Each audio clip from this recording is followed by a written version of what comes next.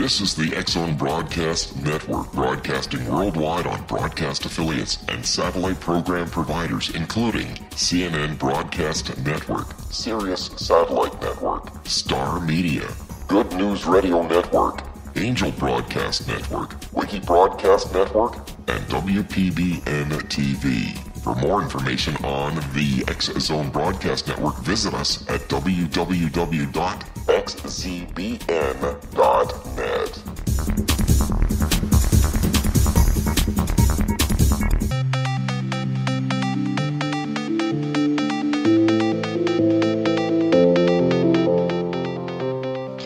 Welcome everyone to Too Good to Be True, and thank you to all the listeners.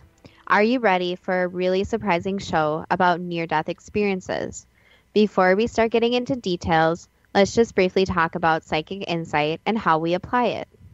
We choose a subject, then research it, and based on that research, we determine what we think needs to be explained by creating a series of questions. Then Justina provides psychic insight to answer those questions. At the end of the process, we have psychic insight into a subject. At that point, it is a question of individual belief. Now let's go through the disclaimers.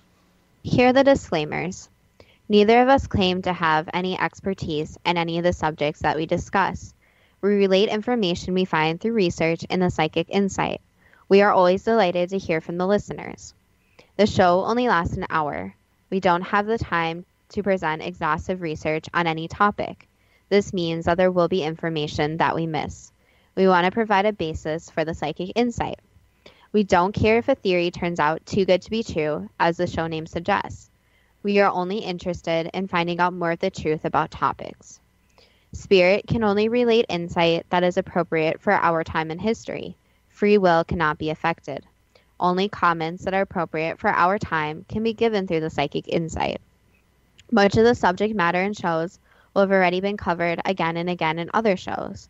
We want to look into the subjects in a new, different way and be thought-provoking. We are not so good with pronouncing names, and we apologize. Finally, different people believe different things about life and whether there is an afterlife. We understand that some of the following content may conflict with individual beliefs. We respect everyone's personal beliefs. Thank you, Justina. We're going to talk about near-death experiences. Why did you suggest this subject? Because I saw a video on YouTube featuring clinical psychologist Dr. Kathy Forty. She claims she had a near-death experience. She also claims during her experience that she learned how key mathematical information affects consciousness. Kathy Forty is obviously highly intelligent and highly articulate, which adds credibility to her story.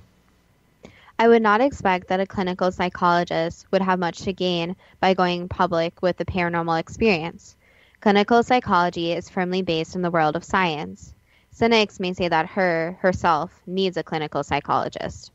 Why don't you give an overview of near-death experiences, then we can look at some examples. I looked up near-death experience-related television programs to find a series I used to watch. The website neardeath.com has a list of 92 of them, which seems unbelievable. Shows listed include those shown on major networks. The series I was thinking about was I Survived Beyond the Back, which was shown on the Biography channel from 2011. The series didn't last that long, but I think that the similarities in the stories meant that the content soon became repetitive, even though each episode was pretty incredible. Going by the number of television shows, near-death experiences must happen reasonably often. We only hear about the stories people are prepared to talk about. There must be stories that are not made public. But what is a near-death experience? I know you like to find a definition for any subject, so why don't you provide one? Yes, the term was used first in 1975 in the book Life After Life by Raymond Moody, MD. The book, which has sold 14 million copies, is a study of people who have experienced near-death experiences. But regarding definitions, dictionary.com has the following, and I'll quote, "A sensation or vision as of the afterlife reported by a person who has come close to death," unquote. Sometimes there are claims that subjects are actually clinically dead before they return. In simple terms, clinically dead means that breathing has stopped. Before looking at some examples, what does conventional science have to say on the subject? Scientific American has an entire website dedicated to the subject, dated September 2011. Here's a brief quote from the website. Seeing your life pass before you and the light at the end of the tunnel can be explained by new research on abnormal functioning of dopamine and oxygen flow. Dopamine in the brain functions as a neurotransmitter, a chemical released by nerve cells to send signals to other nerve cells. Why don't you provide the major point of the article? It refers to a British journal. Yes, the quote is as follows. Quote, recently a host of studies has revealed potential underpinnings for all the elements of such experiences. Many of the phenomena associated with near-death experiences can be biologically explained, says neuroscientist Dean Mobbs at the University of Cambridge's Medical Research Council Cognition and Brain Sciences Unit. Mobbs and Caroline Watt at the University of Edinburgh detailed this research online on August the 17th in Trends in Cognitive Sciences. We have to be careful here. Scientific American and the reference article do not appear to be saying that all near-death experiences are false. They're saying that there are biological explanations for many aspects of reported experiences. Possibly some of the near-death experiences are rooted in biology, while others cannot be explained by what is currently understood in biology. There is some scientific proof that the afterlife is possible. However, this does not prove or disprove that the afterlife is true. It's just a possibility. But let's get into this and more information about near-death experiences after this break.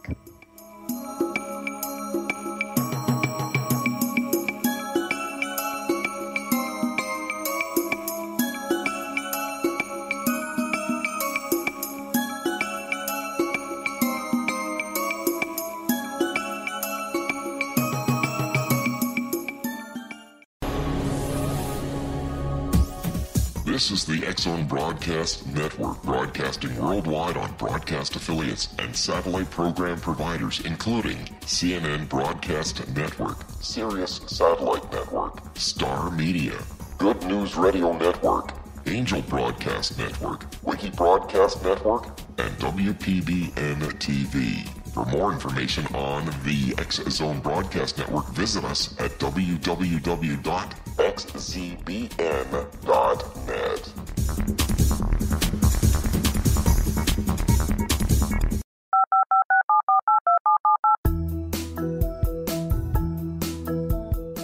Did you know that when you're on the road with limited data or Wi-Fi, you can still listen to the X-Zone Radio Show with Rob McConnell, The Science of Magic with Gwilda Wiyaka, X-1, Dimension X, Space Patrol, and every minute of the X-Zone Broadcast Network by calling 213-401-0080, courtesy of Audio Now. No smartphone, app, or internet needed. It saves your data plan, and it's free if you have unlimited minutes. Call 213-401-0080 to listen on any phone, anytime, anywhere. Remember 213-401-0080 for the best of the paranormal, parapsychology, and sci-fi radio programming anywhere, 24/7, 365.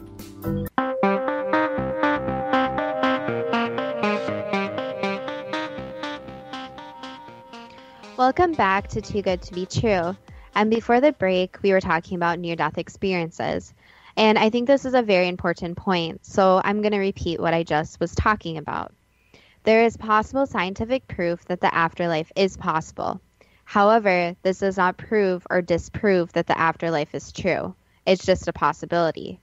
This came up on another show as an Edgar Cayce prophecy that came true. We quoted that quantum mechanics does not rule out the possibility of an afterlife or the survival of brain function after death. We mentioned the name of theoretical physicist David Bohm. However, the proof in theoretical physicists is in the use of math. So, to truly understand the proof, you need to understand the math, which most of us don't. Recently, another scientist has been in some far-reaching newspaper articles in Great Britain.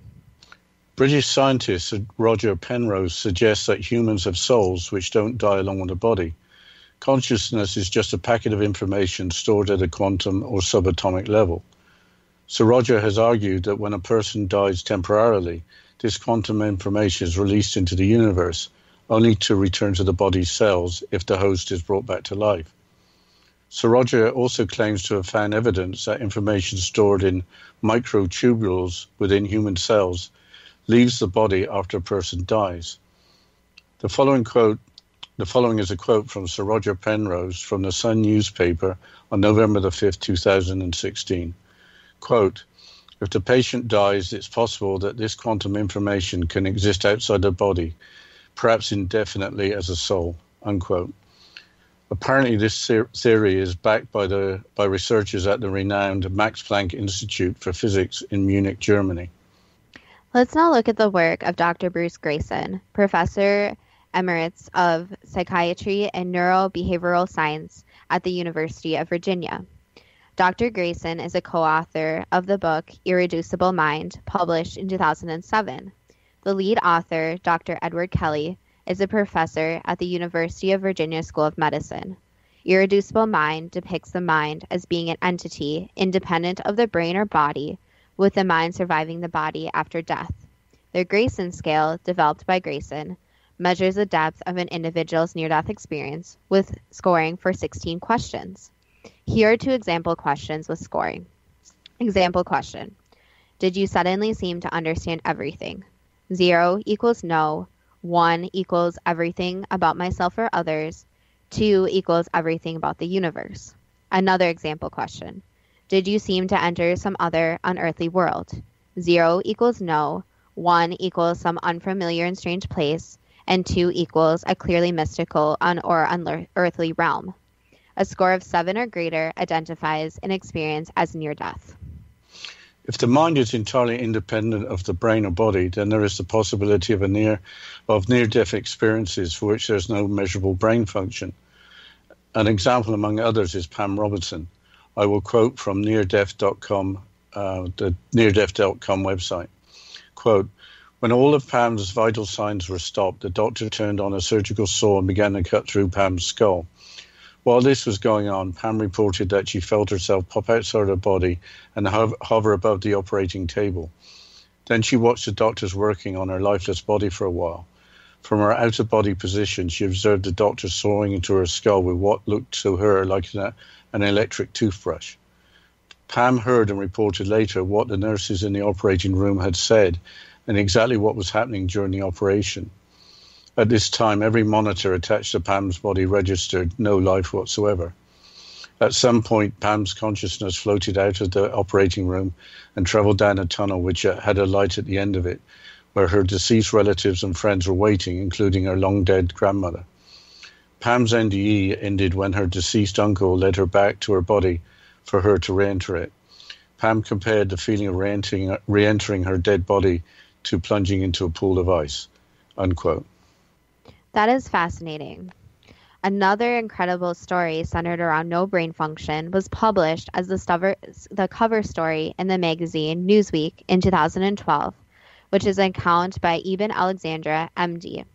Dr. Alexander's brain was attacked by a rare form of meningitis in 2008. The part of the brain that controls thought and emotion shut down completely. Dr. Alexandra was in a deep coma for 7 days.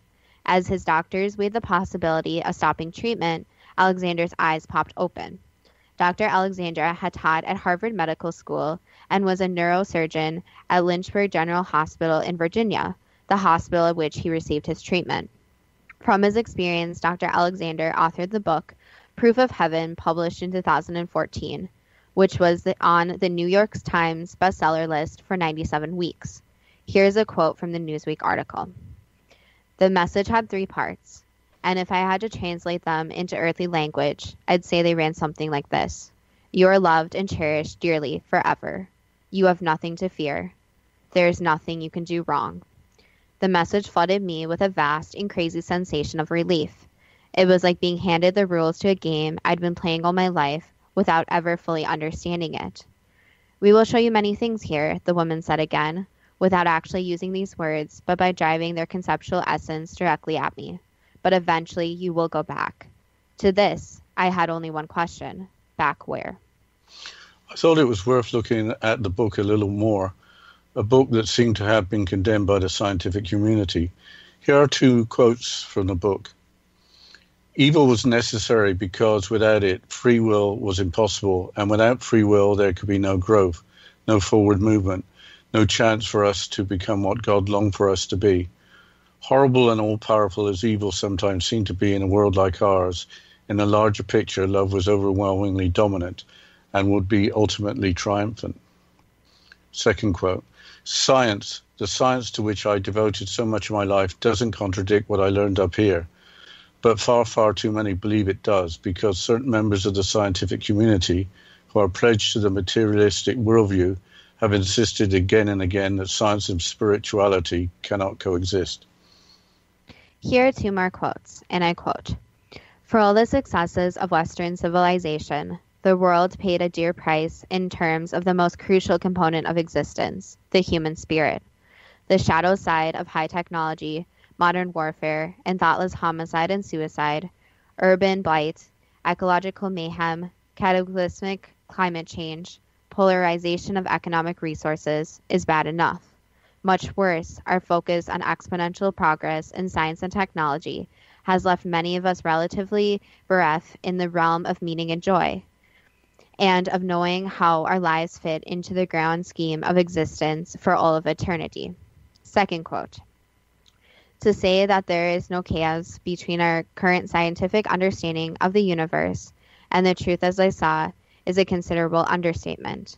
I still love physics and cosmology, still love studying our vast and wonderful universe.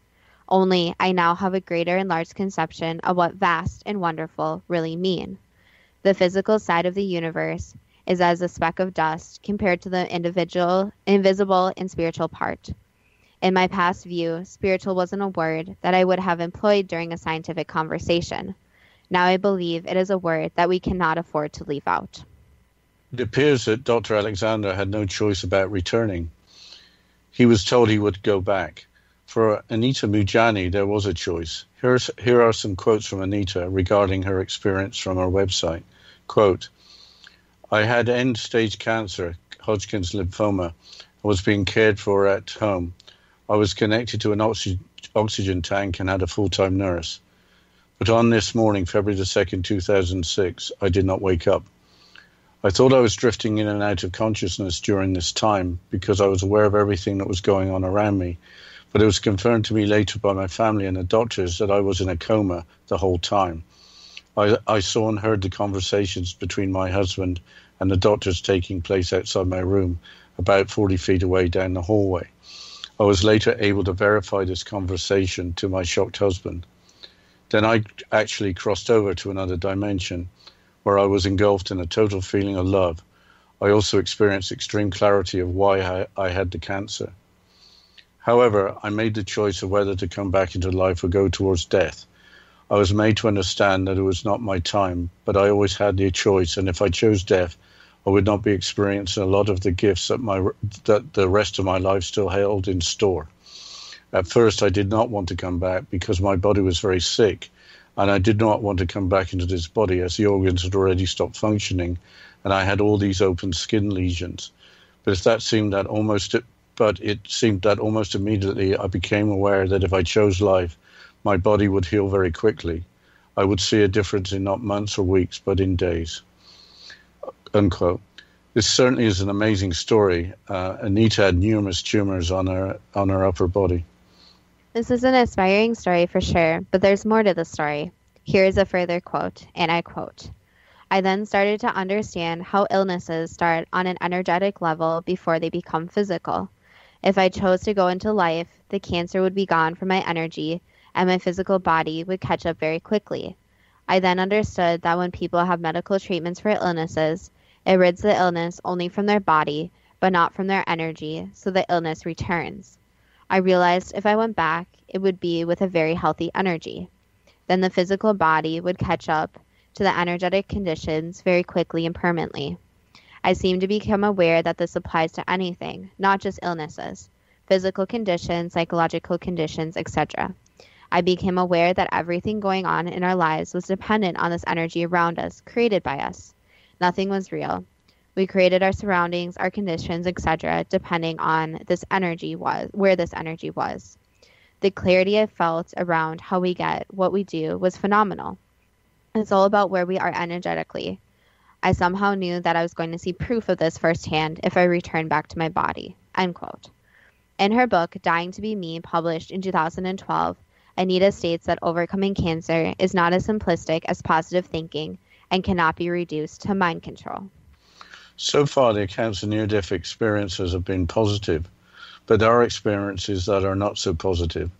According to neardeath.com, around 19% of near-death experiences include a very unpleasant afterlife. This is very much in contrast to the accounts we have discussed so far. I don't think we have to go into great depth on what would be an unpleasant afterlife. Let's look at some available statistics, but overall an experience is likely to be positive rather than negative. Here are some surprising numbers from the Epoch Times website.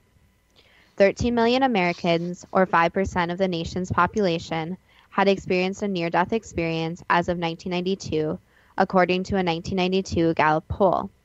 774 near-death experiences per day are experienced in the United States, according to the same poll. A 1982 Gallup poll found that 15% of all Americans who had almost died under widely varying circumstances reported a near-death experience. About 9% reported the classic out-of-body experience. 11% said that they had entered another realm. 8% encountered spiritual beings, and only 1% had negative experiences. In a 2005 study of American doctors, it was shown that 59% believe in some form of afterlife, a much higher percentage than it is found in other scientific professions. Yeah, the numbers for the total population are astonishing. Perhaps we have time to discuss some more examples of these experiences, but I think we're going to have to do that after the break. So why don't you take us into the break, Justina? Yes, after the break, we'll talk about another example of a near-death experience and talk a little bit more about near-death experiences and then go into the questions and the psychic insight. So please stay with us and we'll come back after this short break.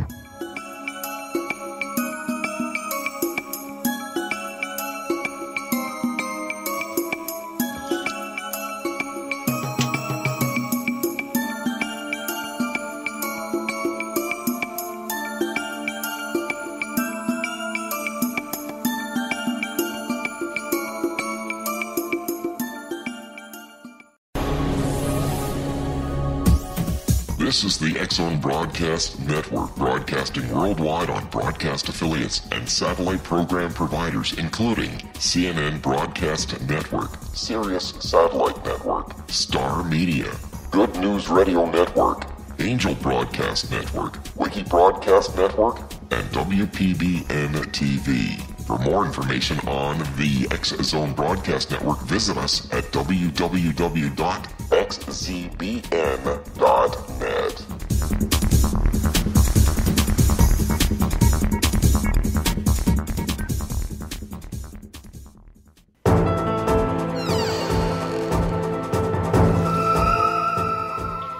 Welcome back to Too Good to Be True. And before the break, we were talking about near-death experiences.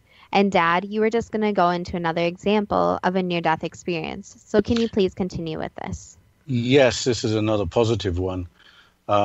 This is a quote from a narrative made by a person called Lynn, who was just 13 years old at the time, and it's from neardeath.com. Quote, "From the light came two dogs of mine. One was a collie named Mimi, who had died 3 years previously from an infection, and the other was a boxer named Sam, who had died 2 years ago before after being hit by a car. The dogs came running and jumped on me and kissed my face with their tongues. Their tongues weren't wet, and I felt no weight when they jumped on me. The dogs seemed to glow from a light that was inside them. I recalled saying to myself, 'Thank you, God, for letting my dogs be alive.' I hugged my dogs as tight as I could. I then called my dogs, and together we started walking toward the light. All colors were in the light, and it was warm, a living thing, and there were people as far as the eye could see, and they were glowing with an inner light, just like my dogs. In the distance, I could see fields, hills, and a sky. The light spoke, and it said, 'Lynn, it is not time for you yet. Go back, child,' unquote." This is a great story. Children apparently can have near-death experiences. Also, who doesn't want to be greeted by their pets? Here's a quote from the same website from an individual that overdosed on medication. It is a rather long quote, but mentions aspects of a soul's development. And I quote, "At this point, they began trying to convince me to live my life. I knew it would be my decision, but perhaps that's because they knew all along I would choose to live. They showed me exactly how damaging my suicide would be and how much pain it would cause others. Not only people who knew and cared for me, but strangers. For instance, the sister of my father's coworker, who would hear my story and grieve. They told me that my suicide would only pass my pain along to others, and that the sum of pain would actually be greater. They also told me that I would eventually have to go back anyway and live through all the traumas I'd already been through. It would be a little easier the second time around, since I'd already learned some of my lessons in this life. But wouldn't it be better just to go back now and finish what I started?" Having just had my life reviewed, I was pretty horrified at the thought of having to go through my childhood again, and also at the thought of causing others so much pain. But I told them that I just felt so exhausted and I needed to rest for a while. The angels understood completely, and I felt much love and sympathy from them. We discussed the life plan I had chosen, and I knew again that I had chosen a particularly difficult one for my current level of development. They were amused by my comment that I had been a little arrogant about what I could handle in one life. They assured me that others were involved in the decision and that I was really capable. They were like cheerleaders, encouraging me, but loving me regardless of the outcome. They also told me that I was over halfway there, and I realized this was true, although I'm not exactly sure what that means anymore. That was the moment I chose life. Yeah, we now stumbled on several related topics, including reincarnation, life plan, and life review. We don't have time to go into much detail right now. You have read several books on the subject matter. Why don't you outline some of what you have read? Yes, the best-known book I've read, Your Soul's Plan by Robert Schwartz, explores the premise that we are all eternal souls who plan our lives, including our greatest challenges. This is for the purpose of spiritual growth that we plan before we are born. But for a quick summary of these beliefs, the website Collective Evolution has an article by Nikki Gray from September 2014. I will quote from the article, which provides a lot of content. Quote, Through my research, the cycle of life to death to rebirth has been pretty much the same from all the sources I studied, and let me tell you, there are many. It all starts with a pre-birth plan. You establish this plan with a council. Some people call this council the elders or the wise ones. Pretty much they are very old beings who know their stuff, so to speak. You meet with them along with your spirit guides. You discuss the life ahead of you, and you're given the choice of a few different lives to pick from in the current time period you are incarnating into. To give you an example, I was given the choice of being an artist or a samurai in Japan. You choose everything, including your parents. Once your choices have been given to you, you pick one. The tedious task starts of all the planning, all the things you wish to experience in the upcoming life. Experience isn't the only thing we seek. We have goals to meet and challenges to overcome. Some wish to learn patience or overcome jealousy. Many people have debated this theory, but you also choose to clear up karma. To me, clearing up karmas simply means creating a balance. There are a few other things like healing contrast and healing false beliefs. Now, the concept of karma is introduced into the discussion. Putting that aside for the moment, let's continue on the subject of life review. The website neardeath.com lists the purposes for life review based on accounts of near-death experiences. I will quote a few from the list. The life review is for educating us about ourselves, why we are the way we are, what were our motives behind our actions, how did our lives impact others, how we could have done better, and what can we do to correct aspects to ourselves which are not compatible with life on the other side. We learn these things in order to become a better person. The life review is for evaluating our soul development for the purpose of attaining soul growth. And finally, the life review is for evaluating our progress in completing our mission. The following is part of a list from the same website regarding lessons learned from a life review. Life is like a gigantic test, which we will grade ourselves on during the life review. Life reviews teach us who we really are. We are powerful spiritual beings. The more we learn in life, the more the doors of opportunity will be open to us later. We need negative experiences as well as positive experiences in life in order to learn. Before we can know joy, we must know sorrow. And we come to earth to make mistakes and have a human experience. The subject of reincarnation needs much more time to discuss, but reincarnation is a concept that a new life in a different physical body starts after each biological death. In terms of life plans and life review, if you believe in reincarnation, part of that belief may be that multiple lifetimes are necessary to progress spiritually. Karma is often associated with reincarnation. Karma means action, work, or deed. Good intent and good deeds contribute to good karma and future happiness, while bad intent and bad deed contribute to bad karma and future suffering. Karma, good or bad, apparently is said to be able to influence future lifetimes. Before we go to the psychic insight, why don't we go back to our first near-death experience that we discussed right at the beginning? You mentioned the experience described by Dr. Kathy Forte. We didn't mention the outcome. Here's a quote from the website Rejuvenation and Restoration Technology. Quote, "As strange as the experience was to fully understand at the time, over the next few years, it became a magnificent obsession to research and compile information on quantum physics, cellular regeneration, and many other related fields. All the while, she felt guided and directed every step of the way, receiving insights and inspiration on how to adapt the quantum physics applications in new and more powerful ways than anything that is currently available." Unquote. For Kathy Forte, life has been pretty amazing, from psychology to quantum physics. Maybe you should start the questions for the psychic insight, and hopefully we'll receive some pretty amazing answers. Okay, I will ask the first question. We have discussed several different examples, but what are the purposes of near-death experiences? So near-death experiences can occur for a couple of different reasons. One is that they occur so someone can get a new start in life. So a lot of people who experience near-death experiences actually have a new outlook on life, and they learn the lessons in their life quicker, and it basically puts them back on track. So it's a kind of a hard love answer, whereas it is not their time to go, but this occurs. Number two, near-death experiences happen by mistake sometimes, where you can say that something very negative happens to the person and is basically out of their control since other people decided to act on it. So this happens in situations such as when murders are attempted or someone does something dumb and gets in a car and hits someone. So this is not necessarily in their control. But again, in the end, it is on their life path.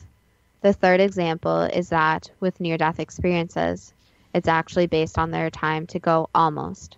So this is hard to understand, but it's basically that they are getting close to death, and that they decide if they want to live or if they want to decide if they no longer want to live. Can an exit point, a point in a life plan where death may or may not occur, can that be a near-death experience? Yes. Why have near-death experiences only come to the public's attention since 1975? Because before this, people just really didn't discuss what was going on with them. So spirituality and all of that was not really in the public eye. Spirituality and the paranormal were a big taboo.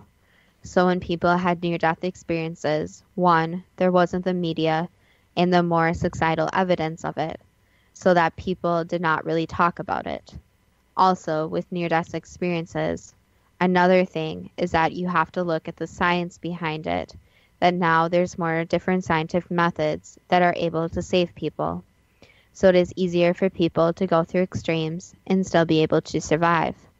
So this goes back to the life charts, where technology and science changes, the life charts also change.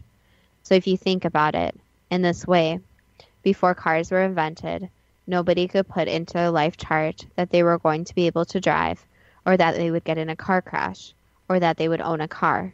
But once that came to society's presence, then people were able to put that in their life charts more. So not only the advancement of technology, but also the more spirituality and the more paranormal beliefs. Why do some near-death experiences apparently involve the choice of returning, while for others returning has to occur? So if there is a choice, this means that this is on the person's life path to decide if they are ready to let go and go to the other side, or if they want to stay and live. Other people have to return, since it is not their time to die. So people cannot pass away until it is their time. So they have no choice. Even if they feel they want to go inwards, the white light, they still have to basically step back and go back into their bodies and into the present moment. Are some near-death experiences explainable by normal biological processes, while others are not?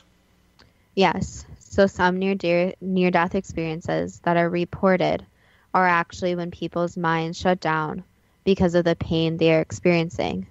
So this can include hallucinations and basically where their mind and body are not functioning.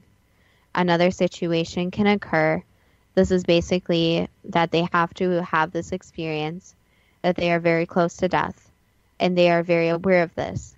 And it is basically that they are looking at their bodies from outside of them. Is Sir Roger Penrose correct in suggesting that humans have souls which don't die along with their body? Yes. Is the Grayson scale a good indicator if an experience has been near death or is not? Yes. Does the mind exist outside the brain such that the mind still functions when the brain is non-functional? Yes. Think you could take us into the break, Justina. We got one long question coming up. Yes, after the break, we'll continue with the questions and the psychic insight. So stay tuned for more information about the near-death experiences.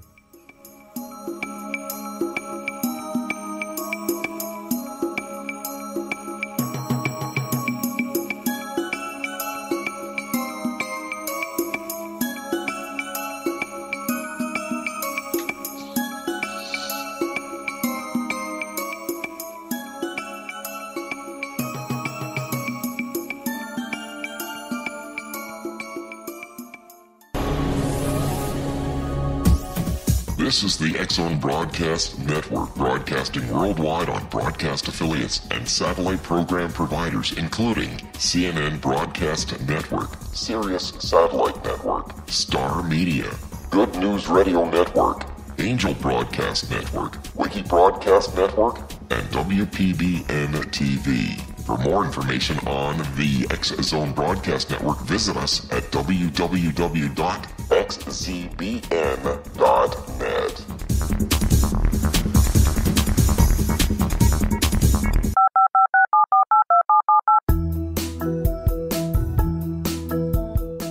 Did you know that when you're on the road with limited data or Wi-Fi, you can still listen to the X-Zone Radio Show with Rob McConnell, The Science of Magic with Gwilda Wiyaka, X-1, Dimension X, Space Patrol, and every minute of the X-Zone Broadcast Network by calling 213-401-0080, courtesy of Audio Now.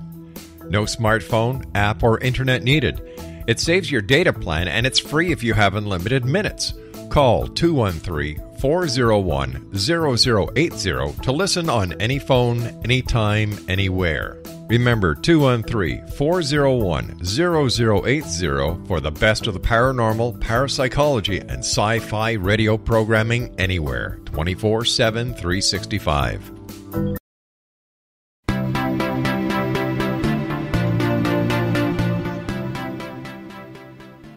Welcome back to Too Good to Be True. And before the break, we were going through the questions and answering them with the psychic insight. So, Dad, can you please continue on with the questions? Yes, the question we got to was, is one message from Eben Alexander's near-death experience true, in that you are loved and have nothing to fear? Yes, and it goes back to the whole message that when someone dies, there's nothing really to fear anymore, since they already got to the end. So there's this fear surrounding death and how when you die, it is something very unpleasant, which we are not denying that from the people living on this planet, it is very unpleasant from their perspective. but the people that actually pass on, it's not a horrible experience. So yes, there is sometimes pain and suffering, but once the death actually occurs, the people, the souls, the spirits, whatever you want to call them, no longer know what this pain feels like and have no recollection of the events except for the actual events. So basically, the emotions and everything involved with that goes away.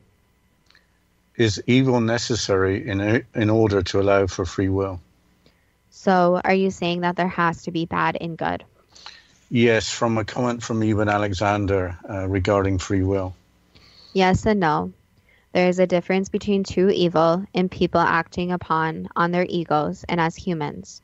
So without evil, the place will still have conflict, since humans naturally do go into conflict situations.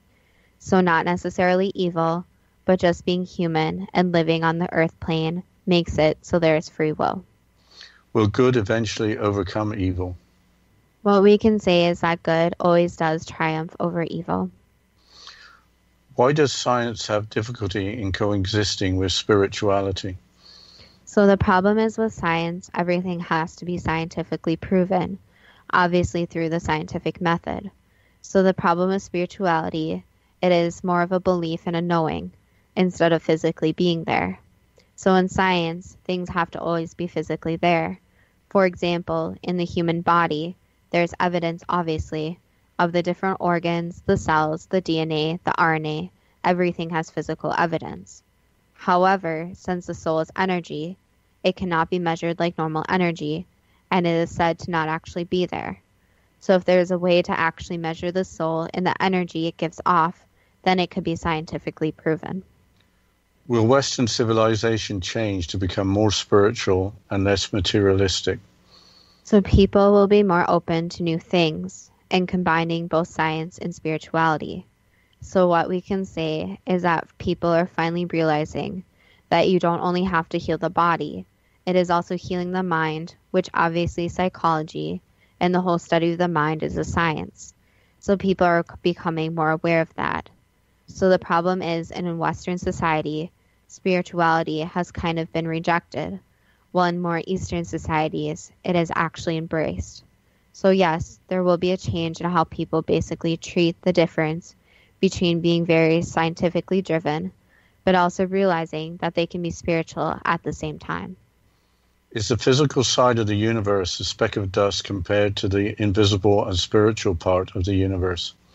So yes, in the way, the more spiritual part is more something that people cannot even imagine, since there is so much going on there. So you can think of it kind of without endless boundaries, while the earth obviously has these boundaries. Why didn't Eben Alexander have a choice in having to return? Because it was in their life chart where they had to return and had to basically be able to share their experience with the world. It is obvious that both Dr. Bruce Grayson and Dr. Eben Alexander are both extremely well-educated people.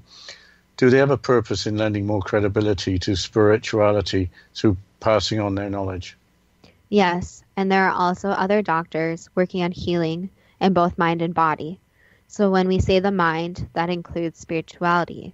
So yes, there are examples of people who are realizing that when someone needs medical attention, it's not just about the physical and the physical nature of their body, but also how they are treated and how they feel inside their mind. Why did Anita Mujani have a choice in returning or in passing away? So again, it was in her life chart to come back and to be able to not only share that experience, but enjoy life even more afterwards. How did Anita Mujani recover so quickly from being so severely ill? Because she had an optimistic, positive outlook at her getting better, and she received the treatment she needed.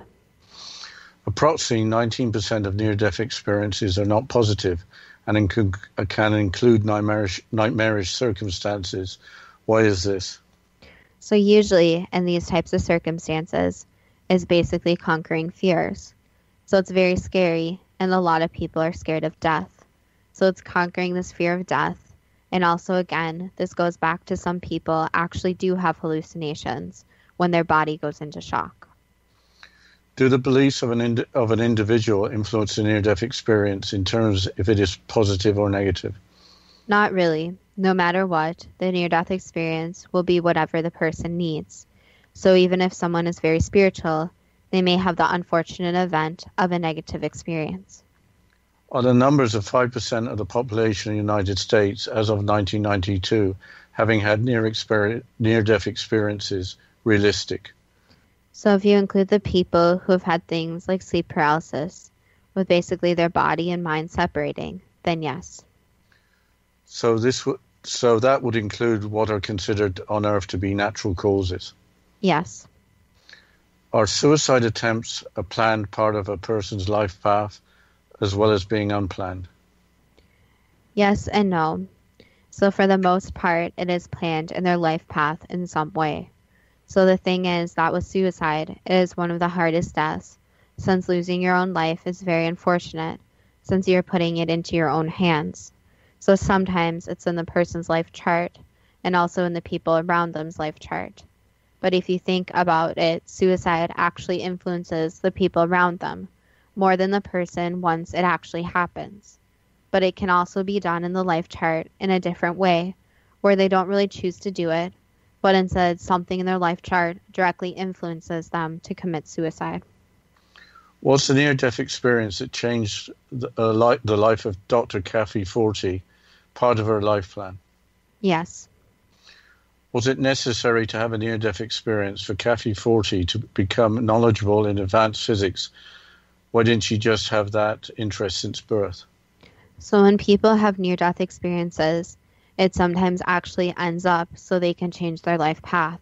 So it ends up so they can learn new lessons and basically shift their interests. So it's not uncommon for people who have near-death experiences to actually change something about themselves. Is the general understanding in psychic literature of reincarnation, life planning, life review, and karma correct? So in general, for the general information, yes. What lessons should we take away from learning more about near-death experiences? Number one is to enjoy life. So people really don't enjoy life until they are close to not being able to live anymore. Number two, it's for the people to realize that even when they are going through something horrible, that in the end, after they do go to the other side, they are going to be in peace and out of pain.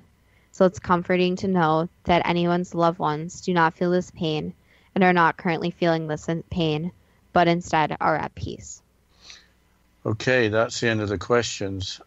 Is the conclusion that some near-death experiences are explainable by science, while others can be only explained by spiritual belief, too good to be true? That depends on what you are prepared to believe. Well, Justina, I was really surprised by all the mainstream information on the subject. I must have been sleeping for several years because I was amazed at how much was in the national press and Newsweek and so forth. But anyway, why don't you talk about our Facebook page? Yes, so we have a Facebook page, and to find it, you can search in the search bar, Too Good to Be True, and that's spelled TWO, good, and then TO, be true. So Too Good to Be True. And we would love if you come, like the page, follow us, interact with us on there, and provide any discussion, anything you want to say about this show, any other shows, and you can also find links to past shows there. So we would love to interact with the listeners, and of course, we're always thankful for the listeners. But just a quick point about the show is I think what really shocked me was that there was so many different doctors talking about near-death experiences, when I kind of imagine near-death experiences to be something more on the spiritual side and not really doctors talking about it. Yes, it seems to be a hot topic currently, back to those national papers in the UK in particular and Newsweek. What else I took away from it all was what a positive message. We really don't have anything to fear if we believe the psychic insight. We're here to learn, and at the end of the day, we'll leave and we'll be at peace. Even have our pets greet us. It really is a positive message, I think. Well, and I think my favorite point from this whole thing is that coming from a more scientific background is that there's actually people trying to study this and try proof for the soul and proof that these near-death experiences occur. So with that background, it's very interesting for me to see people actually put things together like the Grayson scale, where they're trying to find a scientific way to prove something that's not exactly physically in front of the people and can't be completely quote unquote proven. So I think that was interesting to see also. Yeah, I think I have to declare that I have worked in scientific research, and it's not easy. The scientific method was mentioned, but getting sufficient proof and publishing something that's going to be accepted by others, even when it gets through the peer review, is a huge challenge. And so my hat's off to all scientists in the world, quite frankly. Well, again, before we go here, we just want to say go like our Facebook page, interact with us. We would love to hear from the listeners. And of course, as always, thank you to all the listeners.